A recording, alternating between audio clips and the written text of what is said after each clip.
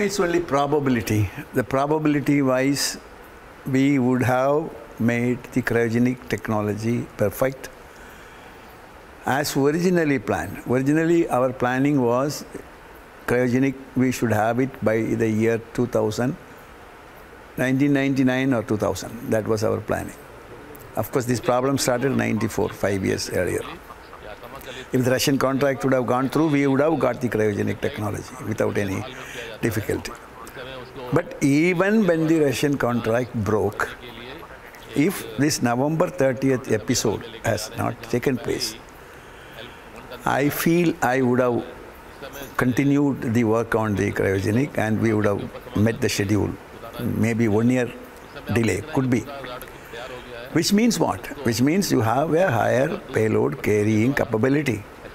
Which means that you could compete in the international market for launching satellites. At that time, you must remember that the potential launch market, satellite market itself was in the order of about $300 billion.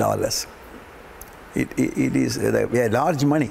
I'm not saying that you will get all the $300 billion, but if it is 50% or 25%, it's still a huge money, number one.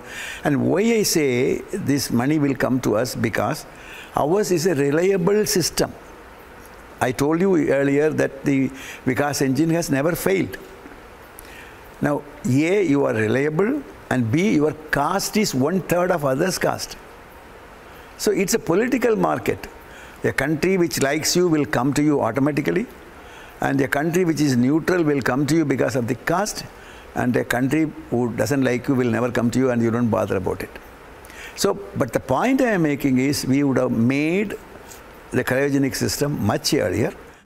Then from there on, as you know very well, we have not planned for interplanetary travels because Professor Madhavan made it very clear that he will do the planning only up to the launch vehicles for satellites. He wanted the next generation to take care of that. Now that planning would have started. See, what you saw, Chandrayaan and Mangalyaan, are only time pass kind of projects. You know, we had the system, so why not we try that? And we successfully did that, Mangalyaan.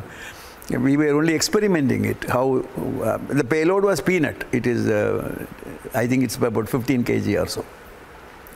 So the Chandrayaan, Mangalyaan things would have gone, and then eventually we would have moved closer to Gaganyaan. What we are talking about would have been realized. Then you will be competing with, I don't know, you see around you, you have an Elon Musk, you have other people who are conducting space tourism, you are conducting so many things, and you know, we would have become a powerful space country. From there onwards, how it will grow up is something which is to be seen, because we didn't plan it that way. But I'm sure you will not be in this state of affairs what you are today. You would have achieved a very high carrying capability, business-wise, commercially, plus you would have also started the routing for the space travel, what you are talking about. 1, 0, plus 1, 2, 3, 4, 5, 6 of normal, 7, 8, 9, less 10 seconds. P3 tracking. A perfect liftoff. Tracking. Over 200 liftoffs have been possible because of one man. PSLV negotiating the dense atmosphere. The brilliant Nambi Narayanan was part of the core team at ISRO. A genius that even NASA wanted to get their hands on. 3, 2, 1. In 1994, he successfully thrust India to the PSLV era. 10 seconds. Conveniently, days later, Nambi Narayanan was branded a spy and put behind bars. Rocket scientist. We're just getting started. Just as India was at the precipice of making it in the space race, a well-timed cocktail of political motivations, honey-trapping claims, and a global conspiracy derailed it all. More than 2 decades ago, a hard-working and patriotic ISRO scientist, Nambi Narayanan, was implicated in a false case just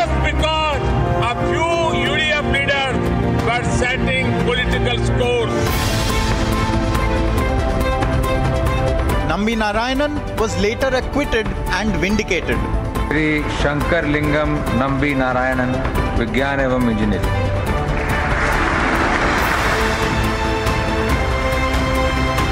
But his fight for justice is far from over. This is the story the nation needs to know, and the nation wants to know.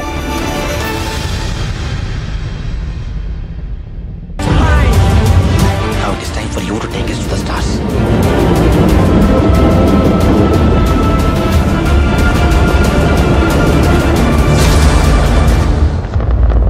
என்ன பார்த்தா எப்படி தெரியுது? நான் ஒரு rocket scientist.